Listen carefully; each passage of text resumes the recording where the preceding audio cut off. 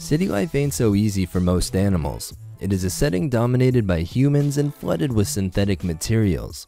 So to discover some bees have begun to make use of different plastics to build their nests is pretty cool. This behavior has been observed in 2 species of leafcutters who dig burrows or make use of pre-existing holes to construct cigar-like nests out of mostly plant materials.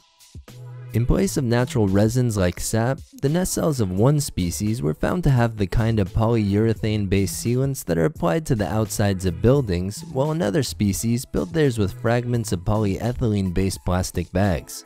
The advantages of using such non-natural materials aren't quite known yet, but they could play a role in shielding the larvae from parasites. Less than 1% of all the nest cells sampled contain these plastics, but if their use does end up providing an adaptive advantage, in the future we can expect a higher prevalence.